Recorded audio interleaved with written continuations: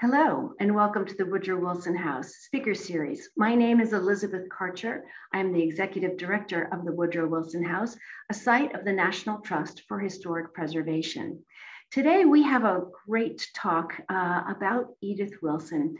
She was actually what I call the first curator of this house, and it is really my pleasure to welcome our guest speakers. Before we get started, I'd like to let you know a little bit about what's going on at the Wilson House.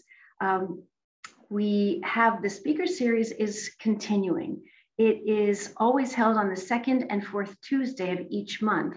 And we've got notable historians, authors, curators, and leaders, and they are exploring social movements of the early 20th century and their relevance today. The talks explore women's suffrage, activism and protest, racial inequity, and the consequences and legacy of Woodrow Wilson's presidency. The speaker series is brought to you through generous donations from Carrie Fuller, Nancy Bliss, Ed Gerber, and Chris Keller.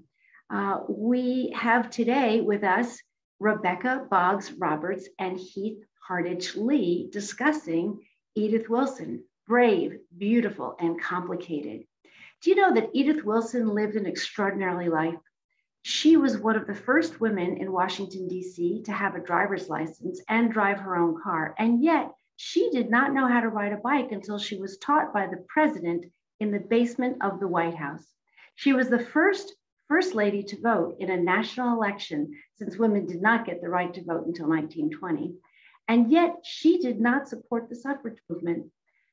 Today, we're going to learn about this amazing woman whose calling card simply read, Mrs. Woodrow Wilson. With that, I would like to introduce our first presenter, and that is Heath. Heath Hardage Lee. She and I met 2 summers ago when I very first started working at the Wilson House. And we sat down and we talked about a biography that she had intended to write about Edith. And so we got to know each other then. Heath comes from a museum education, preservation, and program background. She holds a BA in history with honors from Davidson College and an MA in French language and literature from the University of Virginia. Heath is an independent historian, biographer, and curator. Potomac Books, a division of the University of Nebraska Press, published Heath's prize-winning book, Winnie Davis, Daughter of the Lost Cause, in 2014. Heath's narrative fiction book entitled The League of Wives, The Untold Story of the Women Who Took on the US Government to Bring Their Husbands Home from Vietnam, was published by St. Martin's Press in April of 2019. Heath was the 2017 Robert Dole Curatorial Fellow, and her exhibition entitled The League of Wives, Vietnam POW and MIA Advocates and Allies, about the Vietnam POW MIA wives. It premiered at the Dole Institute of Politics in May of 2017. The exhibit is currently traveling through 2023 to museum venues all over the United States, including the Richard Nixon Presidential Library. Actress Reese Witherspoon and her production company, Hello Sunshine, in partnership with Sony 3000, have optioned The League of Wives for a feature film. Heath is an executive producer and historical consultant for the project. Heath's next book is a new biography of First Lady Pat Nixon, and it's expected to come out from St. Martin's Press in 2024. She's most recently worked on the project with the Smithsonian, and that is Madam President. It is season 2, episode 3, and it was on the Smithsonian Channel's America's Hidden Mysteries. With that, I'd like to welcome Heath Lee. So thank you so much, Elizabeth, for having me here today, and thank you to the Woodrow Wilson House. And thank you also to Rebecca Boggs Roberts for joining me today. Rebecca is Edith's biographer and is working on an amazing new book about Edith and her life that I myself cannot wait to read. But I'm just going to talk to you a little bit about Edith's early life to get us started today. So I've got a few slides we're going to look at, and we'll bring those up right now. All right, so let's get right into it with this wonderful old daguerreotype that I have of both William and Sally Bolling. So just to go way back in time, William and Sally are Edith's parents, of course, and William was really born in the Southern planter elite class pre-Civil War. And he actually descended from Pocahontas. Later on in Edith's life, this would be one of her major claims to fame. And being a Virginian myself, being related to Pocahontas is American royalty. It was then, it is now. So that was a major thing that Edith taught quite a bit about later in her life. But this comes from her father William's side. Post-Civil War, William lost his money and his land like so many did during that time, and he turned to the law to support his family. He moved the family from the family plantation in Lynchburg, Virginia, to Wytheville, Virginia, quite soon after the war was over, and he became a circuit court judge. But Sally, his wife, was really found herself in reduced circumstances, and she at times had to even take in occasional boarders to make ends meet. This was difficult because they lived in very cramped quarters in a tiny little second floor residence above 3 commercial spaces on Wytheville's Main Street. This even today is part of the Edith Bolling Wilson Museum, and you can still see where Edith lived as a small child with her family. So let's go to the next slide. Now, I love this picture. This is a very young Edith. She's probably about 3 years old here in pants. If you know anything about Edith Wilson, she was extremely feminine. So the idea of putting Edith in pants kind of makes me laugh because she clearly is angry about it. You can see it in the slide. She is not happy in this outfit. Is a lot of speculation about why she would be wearing this. She perhaps had to tend the fires in the house, and these pants were sort of a safety precaution. But more than likely, this was a hand-me-down from one of her brothers. As I mentioned in the previous slide, Edith and her family were in relatively reduced circumstances after the Civil War, so they would have all been wearing hand-me-downs, even the girls, and even if they were female, they might be wearing these. So probably it's a hand-me-down situation. Edith is not pleased with this, as we can clearly see. She was the 7th of 11 children of William and Sally. So there was quite a crew living in Wytheville above those commercial spaces. 2 of these children died in infancy. So again, it was a very cramped circumstances, a extended family living in Wytheville in this tiny space, often with boarders. So Edith had to learn to become flexible and became used to helping with all kinds of things around the house, the fires, tending the fires, helping with food. And we'll talk a little bit next about what a major caretaker she became for her grandmother Bolling. Now, very, very important to Edith's life are both of her grandmothers. The entire family, it was an extended family that lived in these apartments above the commercial spaces in Wytheville. They had up to 20 people at a time living in this very small space. So they were all together quite a lot, probably more than any of them wanted to be.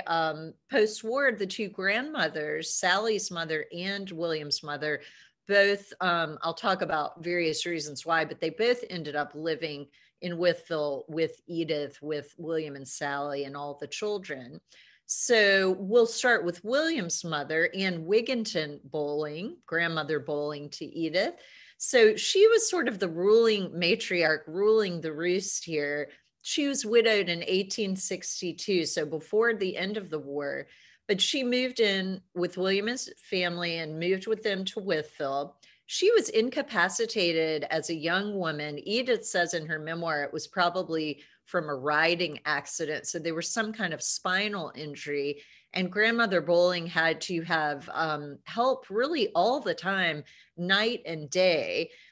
Edith became her favorite grandchild. There were many, many children. Edith was one of 7. 2 of these children, Sally's children, died in infancy, but there were a pack of children in the house. Edith was grandmother Bolling's favorite, lucky Edith. I think this was a dubious honor that she had, because she literally took care of her grandmother 24/7, night, day, anything grandmother Bolling wanted, Edith was sort of at her beck and call. So this does form a lot of her caregiver tendencies that come into play later with Woodrow Wilson. So in addition to taking care of her grandmother had 26 very annoying canaries that I'll talk about a lot today. And that was part of Edith's charge, is to take care of the canaries as well as her grandmother. In Edith's book, my memoir, which I will continue talking about a lot today, Edith later said of grandmother Bolling that she was, quote, an unusually capable and dominant person to whom an obstacle meant only something to overcome, end quote. Again, I think that quote is very indicative of Edith's personality and how much it was formed by this very demanding but loving grandmother.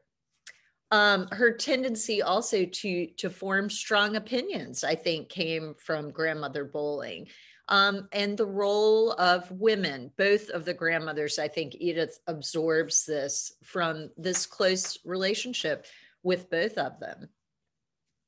Now let's go to the next slide and we'll talk about her other grandmother, grandmother Longwood.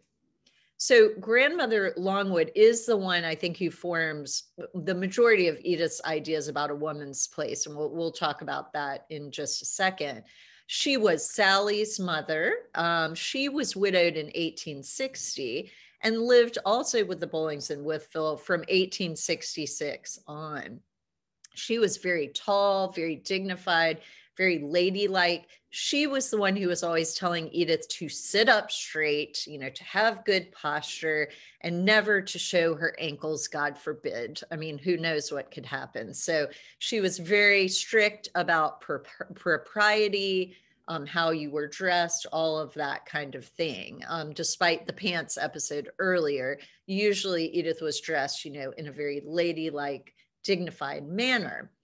Edith remembered her very fondly for her cooking, for her delicious coconut balls and pralines. So I think she indulged Edith and the other children with those from time to time, and that made quite an impression on Edith.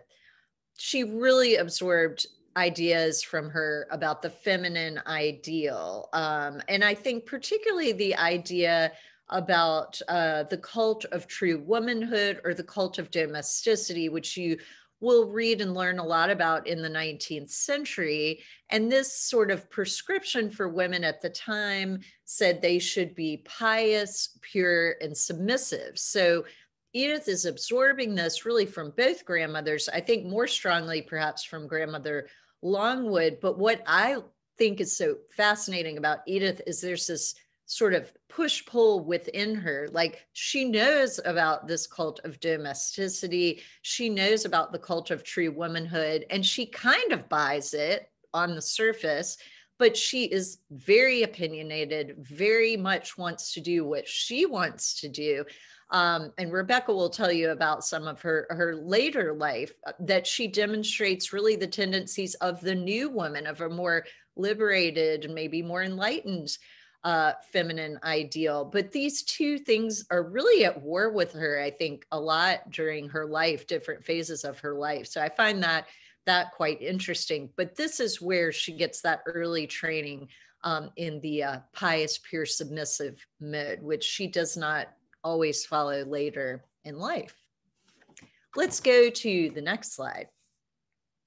Okay, and we're getting pure canary here. So Edith with the bird cage. If you go visit the museum today, you will see these bird cages. And she is thinking how much she hates these darn canaries that are the bane of her existence. I think I would be remiss if I did not really emphasize this.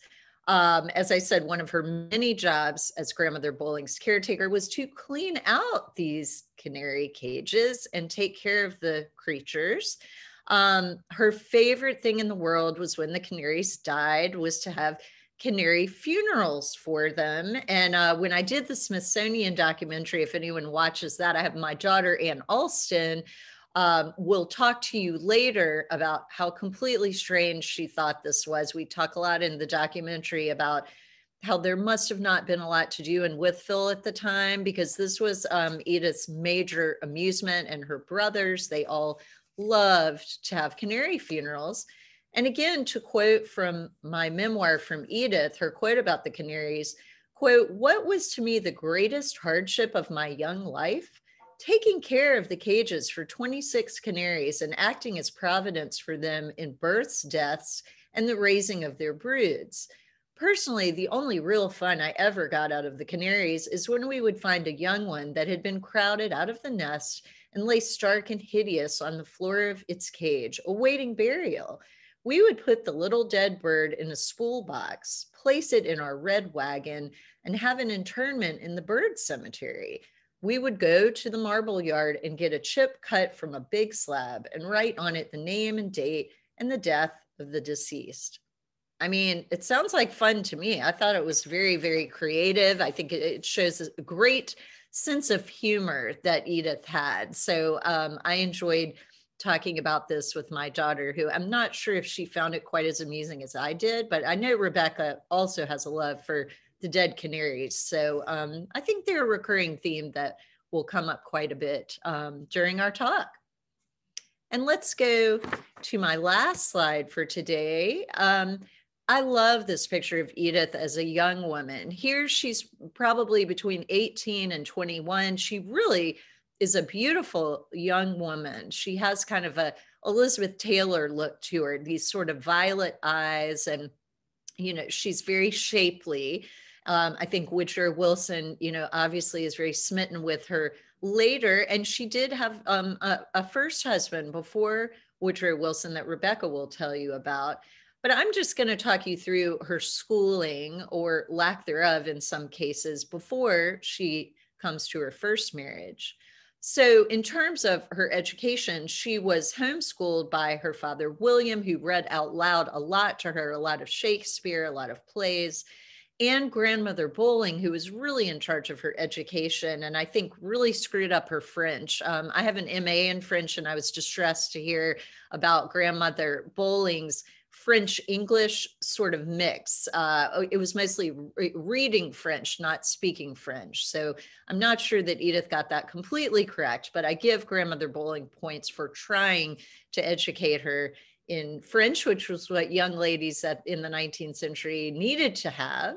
At 15, though, she finally stops. Really at age 12, her parents decide that grandmother Bolling is really wearing her out and she needs a rest. So she gets more of a break from grandmother Bolling at that point. And at 15, she's sent to Abingdon, Virginia, to a boarding school that was then called Martha Washington College. This has now evolved into Emory and Henry College, but at the time it was a boarding school. And Edith absolutely hated it, despised it. She only stayed for one semester. She said they were way too strict, narrow-minded. I think the rooms were very cold. This was very true in the 19th century. In one of my other books about Winnie Davis, another 19th century woman I wrote about, she was in German boarding school, had the same issue where really it was freezing cold in the mornings when the girls would get up. There was never enough food at these boarding schools. So I think Edith had some legitimate gripes there, but I think she also was used to kind of doing her own thing, and it was much too strict for her. So she came home after a semester, stayed home for 2 years, and tried again at age 17, and this time had a much more successful time when she went to Powell's boarding school in Richmond. And she loved this boarding school, one, because it was in the big city of Richmond. She talked about, you know, the seething sea of humanity she saw there. So Richmond at the time was, it was a big town. It was very much the big city for a girl from Wytheville, and loved the school. But unfortunately, the headmaster got into a streetcar accident and injured his leg very badly. So the school was shut down. And she later would say this was the happiest time of her life. And she made a lot of lifelong friends that she kept up with from this school. She was very sad when they were forced to close. She went home and her family said they really just did not have the money to continue to send her to school. They needed to send her 3 brothers to school. So that was really the end of Edith's schooling. And I think she really did regret that she didn't get to do more at Powell's. I think she would have stayed if she could have. So I'm going to wrap up my part there, but I want to introduce you to my friend Rebecca, who is writing a fabulous new biography of Edith Wilson. And we're all super excited to read this. But I want to just give you a little background first on Rebecca before she talks about Edith's later life. Rebecca Boggs Roberts has been many things, including, but not limited to, a journalist, a producer, a tour guide, a forensic anthropologist, an event planner, political consultant, jazz singer, and radio talk show host. Currently, she is the curator of programming for Planet Word Museum. She looks forward to creating a new institution that will become part of the intellectual and cultural life of our capital city. Rebecca lives in Washington, D.C. with her husband, her 3 sons, and a big fat dog named Sassy, the chocolate lab. And she also has a new dog, Woodley, who is her pandemic dog. So I will let Rebecca take over. And thank you Elizabeth, for having me today. Heath, thank you so much. And with any luck, neither Sassy nor Woodley will participate in our Zoom today, but all bets are off when we're all working from home. Who knows? So what Heath didn't say is she has been incredibly generous with me.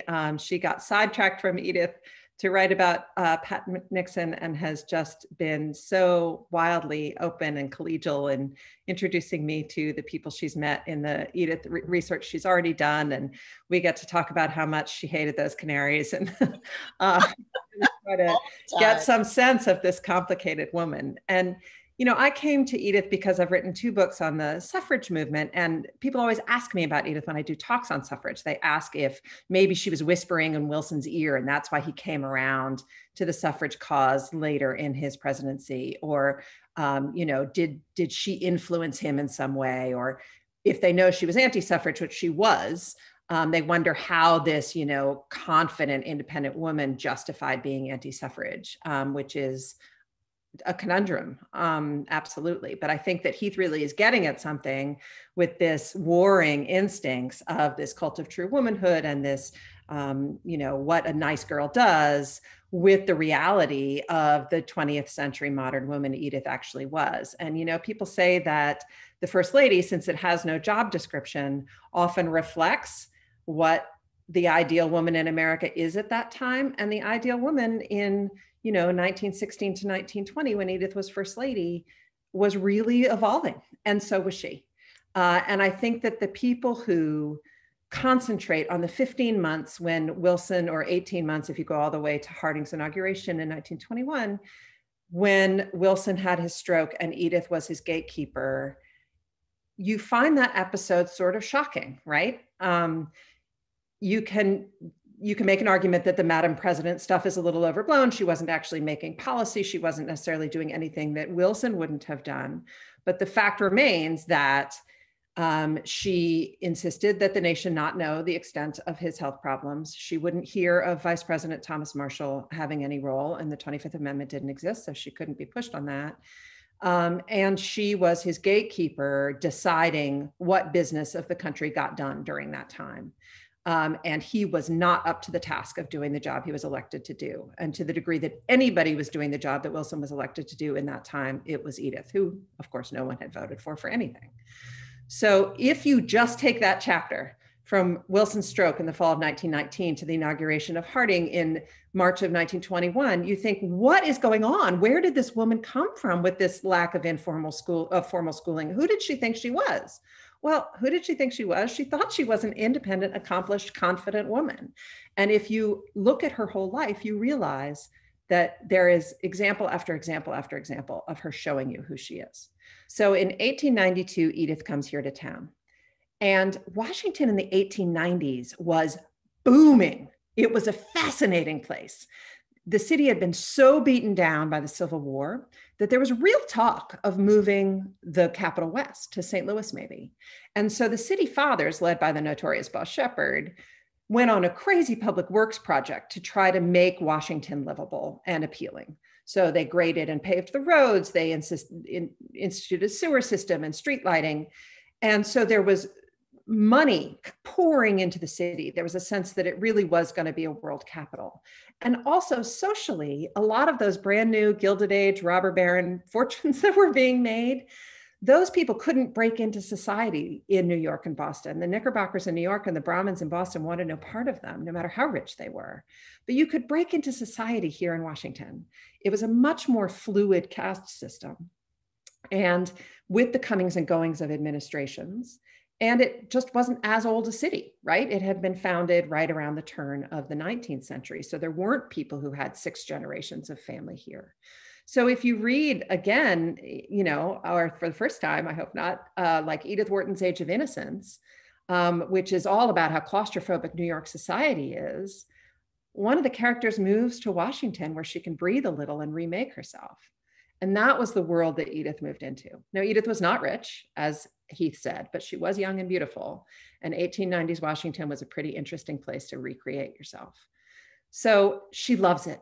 She loves the music. She loves the buildings. She loves the Gilded Age mansions going up and down Massachusetts Avenue. Rock Creek Park is formed. The zoo is opened. The Washington Monument is finished. This is just an amazing time to be a young, beautiful woman in this booming, booming city. She tells a story in her memoir of there was a soprano she desperately wanted to see and she couldn't afford the ticket, but at the last minute, one of her sister's friends has a seat and says, you can have it if you get to the theater by 8.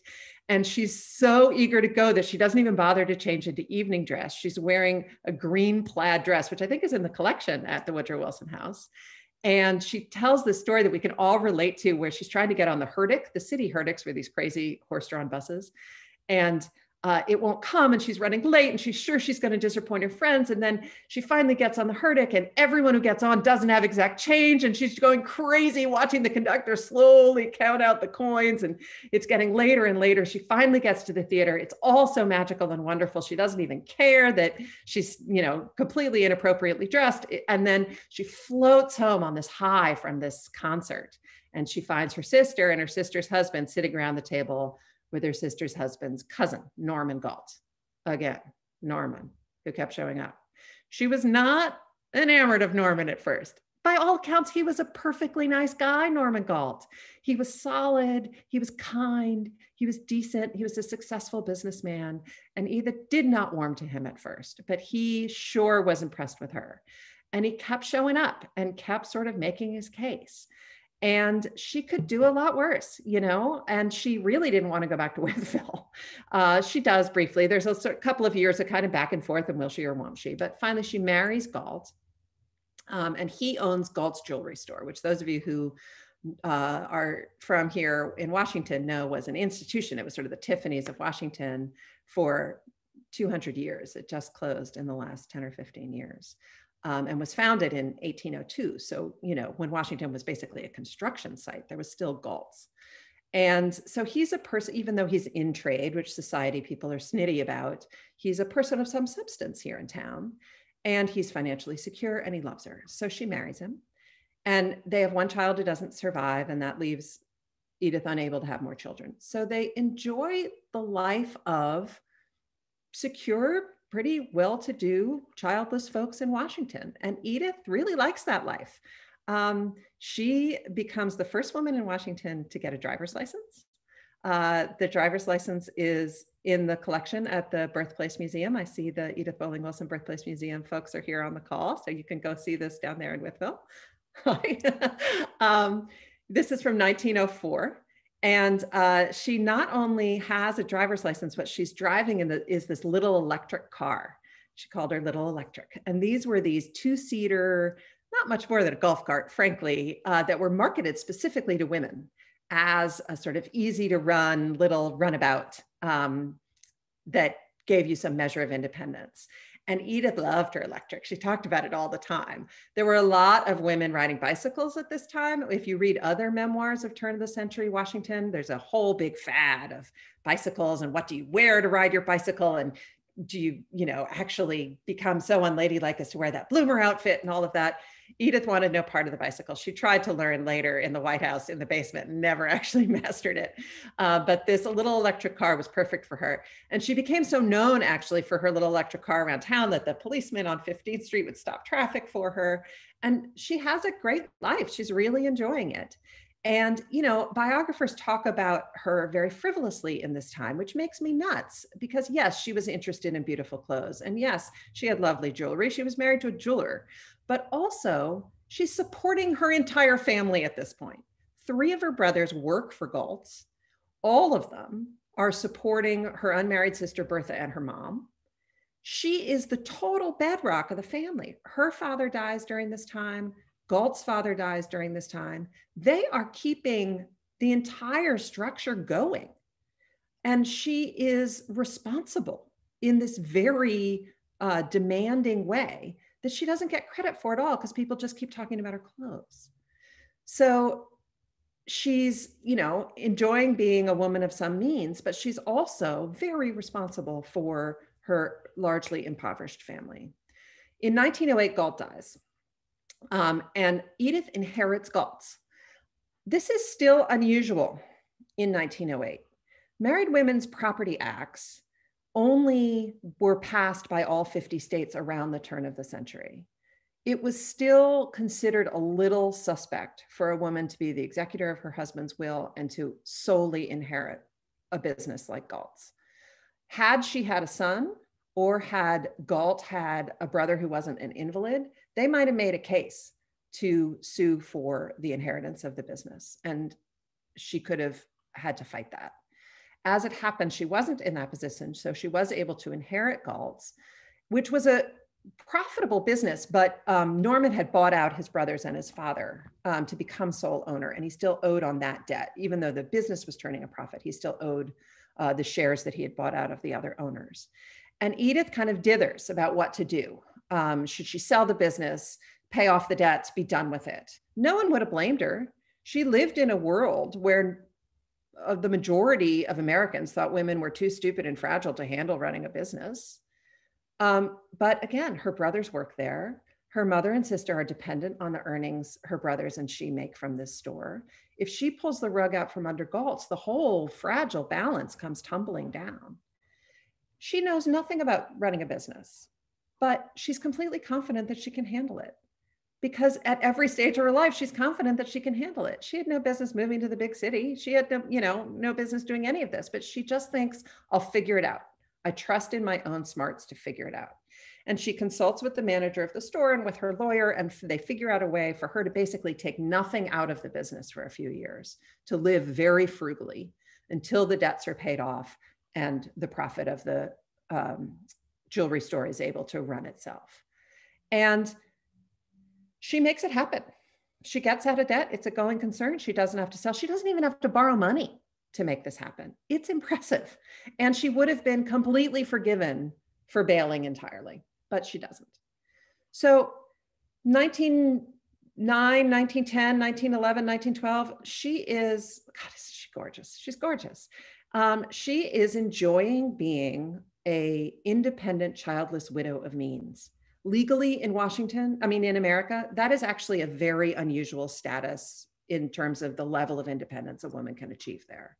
So for a white woman of her class with no debt and no children and being a respectable widow, she is free. She can travel. She doesn't need chaperones. She doesn't need to explain her spending to anybody. She can just go live her life in a way that her peers could not.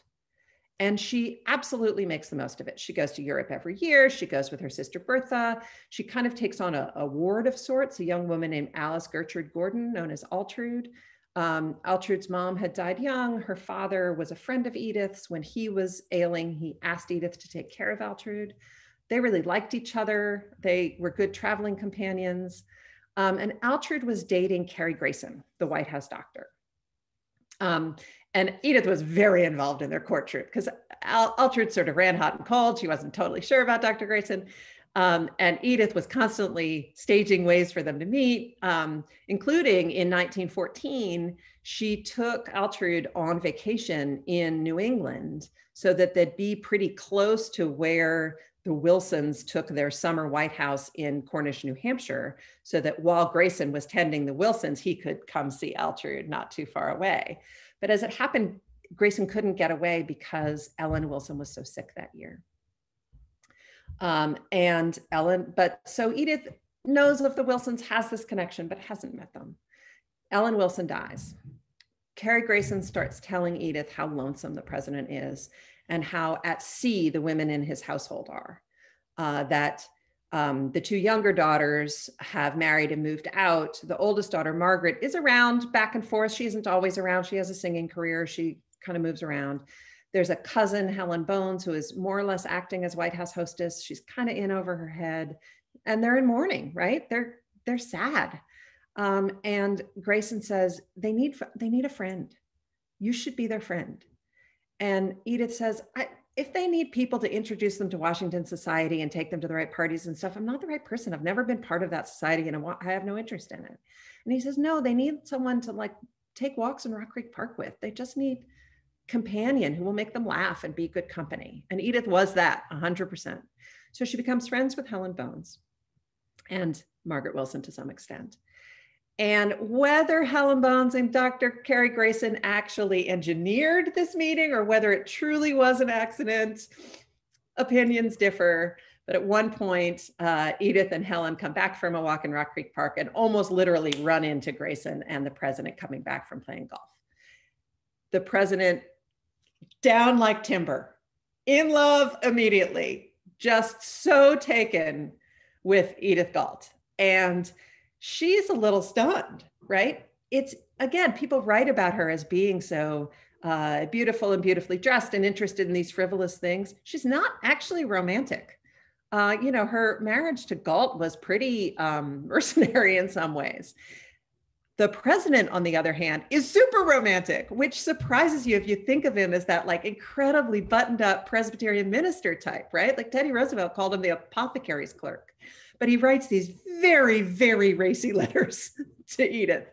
And, she starts to sort of respond in kind, but she's a little undone by the onslaught of attention. He proposes 5 weeks after they meet.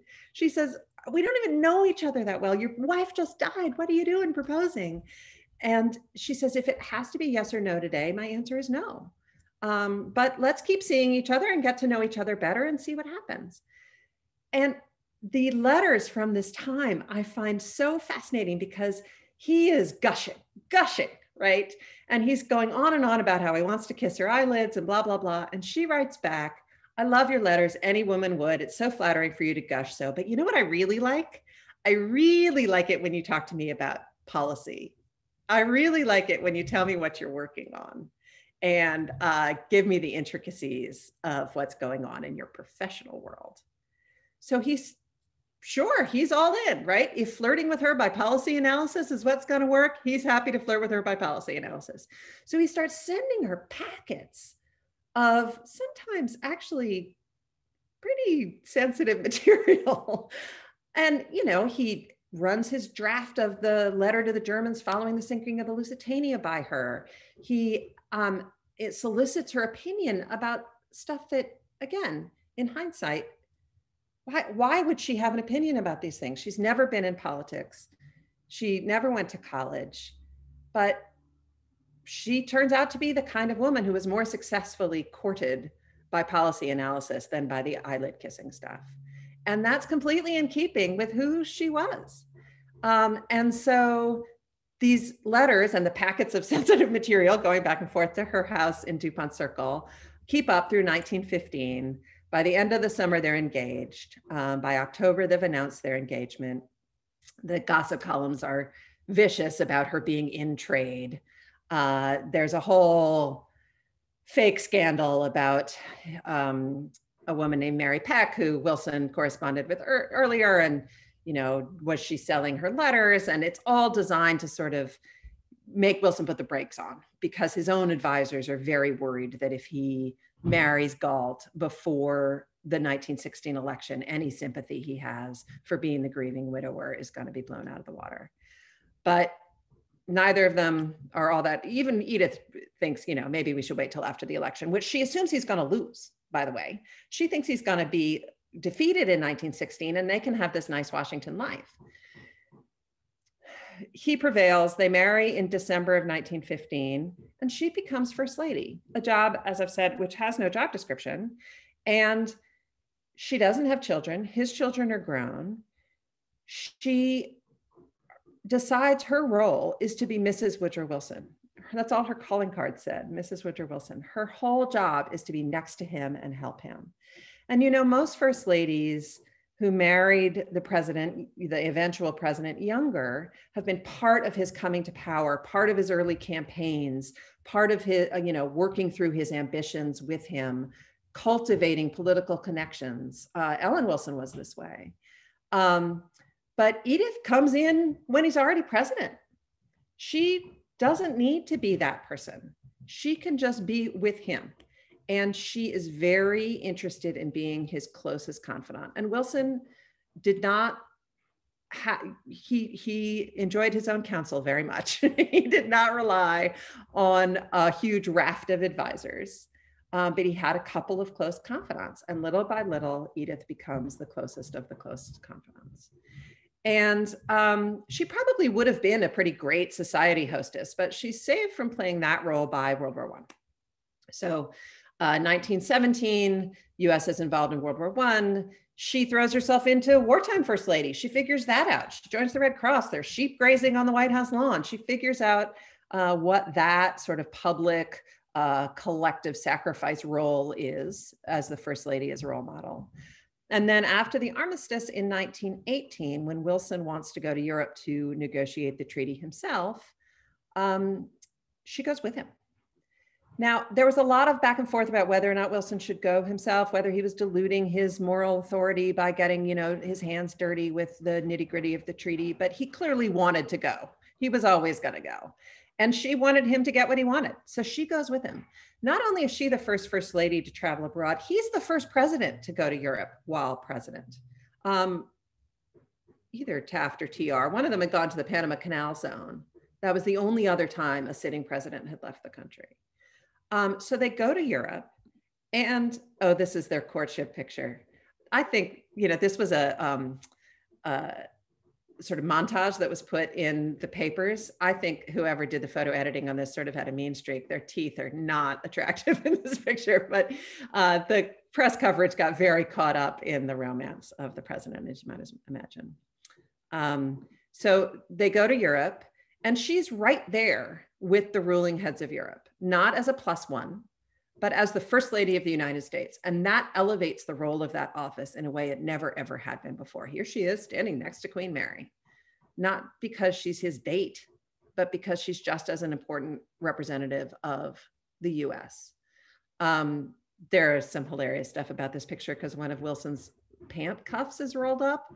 And apparently King George made fun of him for not noticing that his pant cuff was rolled up in this picture. But so again, another chapter where she has no training for being a ceremonial wife on this level. She has not been like a lot of First Ladies, the First Lady of New Jersey or something before this. But yes, I'll go to France. Yes, I will be completely involved in these negotiations. Yes, I will stand next to queens. I have no problem with that. She was that kind of a person. So then as Wilson starts to deteriorate in 1919, takes this ill-fated train trip and then collapses, ultimately comes back to Washington and has a massive stroke in October of 1919. If you take it all as the next chapter of Edith's story, it actually shouldn't surprise you that she made the decisions she did, that she was all about him. So hiding how sick he was from him, in addition to the American public, was totally of a piece of what she had done before, but also having the confidence to pull off a cover up on that scale, which is astounding when you think about it, right? That she managed to be enough of a guard dog that the truth really did not come out in any sort of there were rumors and there were people who got angry about it, but there was not a sort of national doubt. Just last week, somebody sowed doubt about whether or not President Biden was actually acting as president because he's not tweeting enough, right? Can you imagine it 100 years ago? Very different world. So she pulls it off. She is his gatekeeper. We can argue about how involved she was and whether this first woman president stuff is valid, and you know, why she had the motivation she had. There's a lot, I think, to mine there, but the fact remains she certainly did a completely unconstitutional job of stepping in when her husband was not able to serve the role he was elected to do. And then they retired to S Street and what is now the Woodrow Wilson House, our host today. I will say the other chapter I'm really interested in is her post-Wilson life. Her own memoir ends on the day Wilson dies in 1924, but she lived to 1961. This is one of her last public appearances with JFK. So, you know, and I think those are various sayers in the background there, some descendants of Wilson's daughter, Jessie. So she was involved in Democratic politics. She becomes the honorary chair of the Women's National Democratic Club. She speaks at the Democratic Convention in 1928. Her name is occasionally floated as a vice presidential candidate.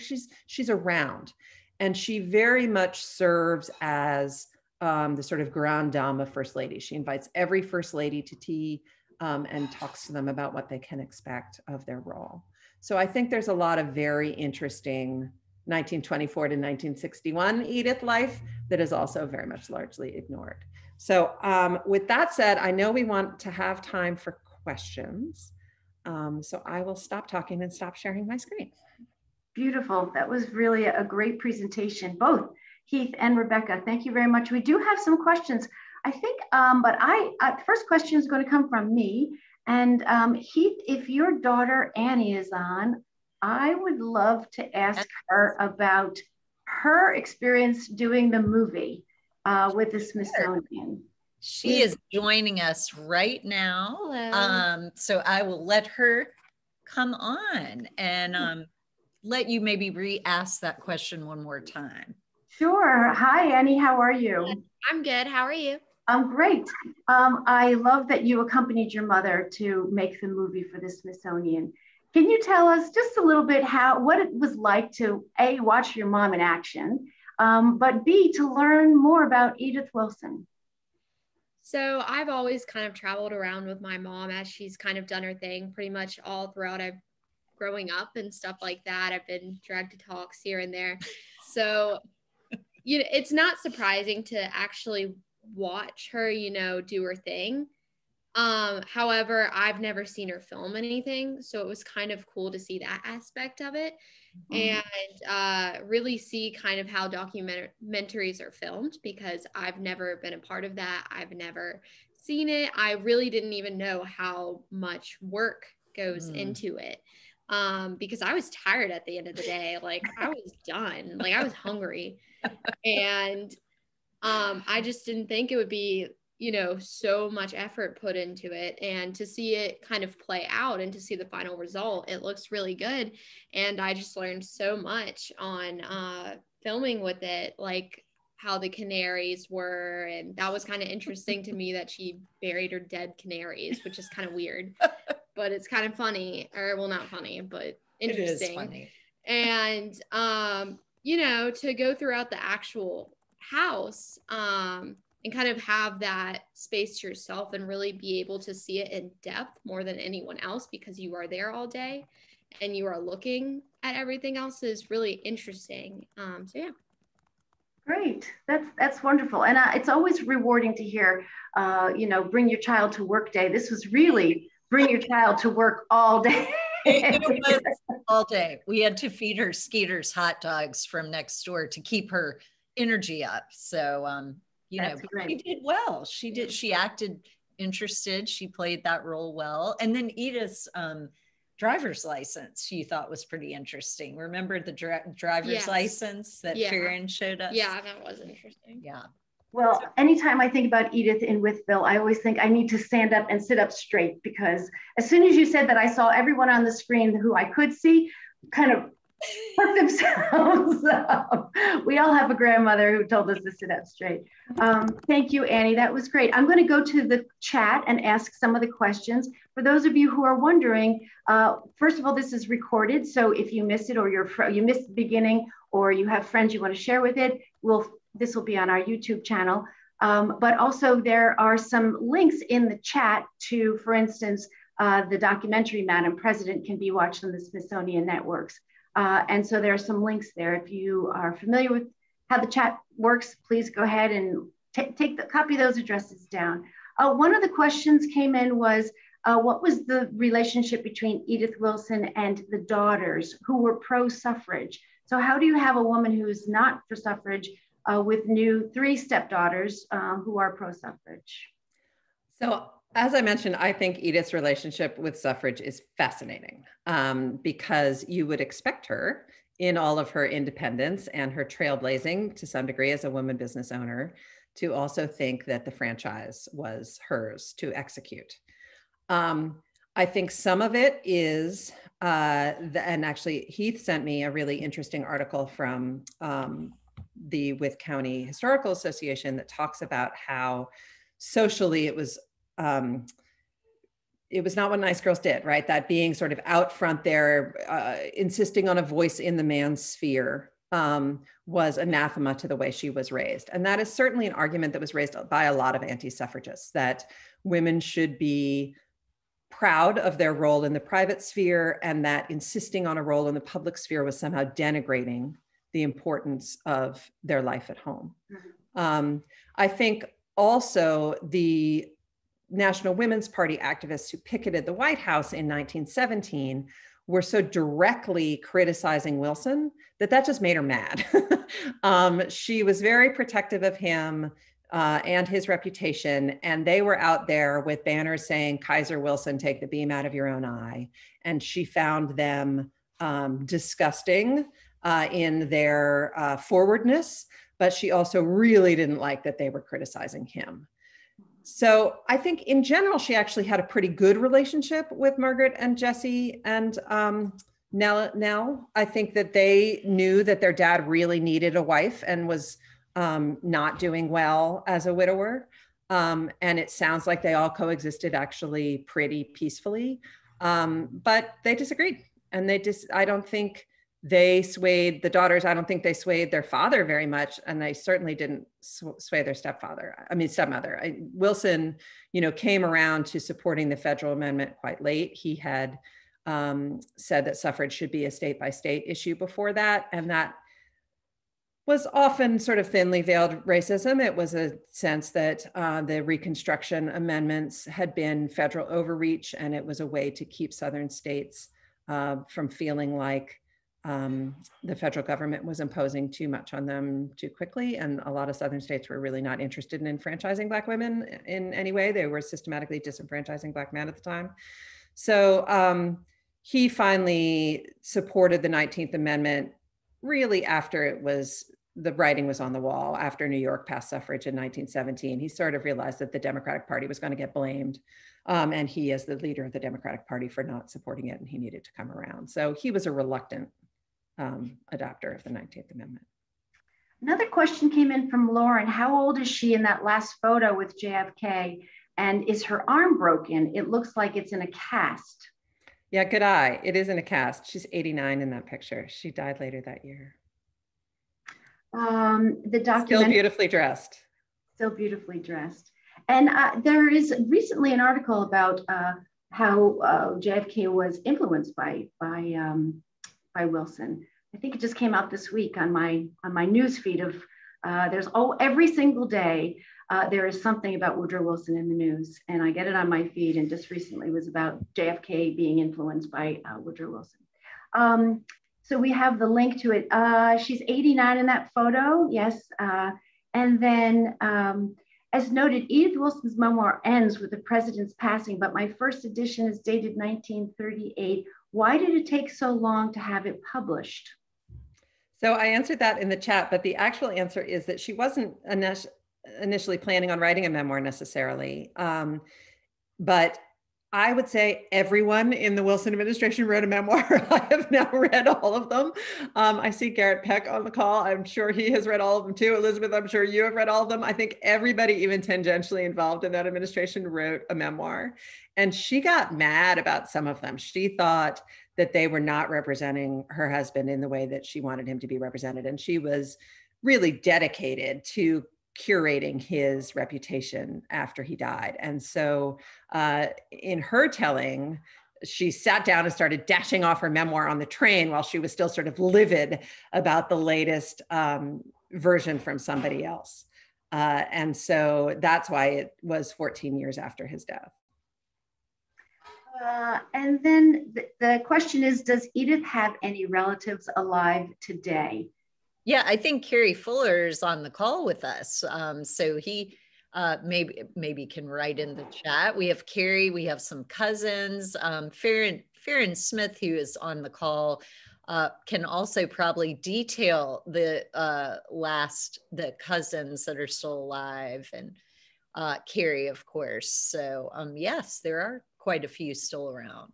Yes. I do see Carrie on the call, and I should say that these talks are made possible through generous donations for our speaker series. And this talk, for instance, is sponsored by Carrie Fuller, and our other sponsors are Ed Gerber, Nancy Bliss, and Chris Keller. So I thank all of them for making this possible. I think, are there any other relatives? Farron, do you want to point out anyone, or else someone else on the line? No. Any other questions? I saw a question about Mary Peck. How did Edith respond to Woodrow Wilson's relationship with Mary Peck? So Wilson had certainly an emotional, maybe a physical affair with Mary Peck. He certainly wrote her many, many letters that, while clean, there was no eyelid kissing in his letters to Mary Peck. They certainly were confidential in a way that seemed a little inappropriate between married people. She was very protective of those letters, but there were rumors that they were going to get released to the press way back in the 1912 campaign. That was when Theodore Roosevelt said, oh, no one would believe Wilson as a Romeo. He looks like an apothecary's clerk. And then his own advisors, Wilson's own advisors, mainly Secretary McAdoo, Nell's husband, who was in the cabinet, so kind of cooked up this scheme to pretend to Wilson that Mary Peck was going to release her letters to get him to maybe back off marrying Edith. So it's a little unclear what the end game was there. So Edith knew about Mary Peck back in 1915 and decided to go ahead with her marriage to Wilson anyway. So in her words, she said, I knew about her and decided there was no fire there, just smoke, and it was all okay. So then in 1919, when they're on that ill-fated train tour, there is one day in LA that Wilson might actually get a chance to rest from his grueling schedule, but instead he has lunch with Mary Peck. And Edith says she had to go and she had to approve it because otherwise the scandal mongers would make a big deal of her snubbing Mary Peck, and, they'd try to turn this old controversy into something real. I will say both Mary Peck and Edith wrote about that lunch, and neither was especially kind about what the other woman looked like. But for the most part, Edith won that battle. She didn't need to worry about Mary Peck. She was the one who was married to him. So she could afford to be magnanimous about it for sure. Well, that wraps up the conclusion. She's bold, she's brave, she's complicated, she's beautiful. So with that, I'd like to thank everyone. We do have one more comment. Edith's great niece, Betty Evans, is on the line as well. Betty's grandmother was Edith's sister. And Farron, today, Edith has 3 relatives living who knew her: Carrie Fuller, Sterling Bolling, our great nephews, and of course, Betty Evans, the great niece. So with that, her legend continues. And we thank all of you for coming today, joining us on the line. In 2 weeks, we will have a professor from the University of Virginia, Philip Zelikow, talk about the Great War. And it promises to be a wonderful talk. I look forward to seeing you then. I thank all of you for joining us today. Thank you very much, Heath, Lee, and Rebecca Roberts. My pleasure to have you today. And thanks to Annie Lee as well for joining in. Appreciate it. Thanks, everyone. Have a great week.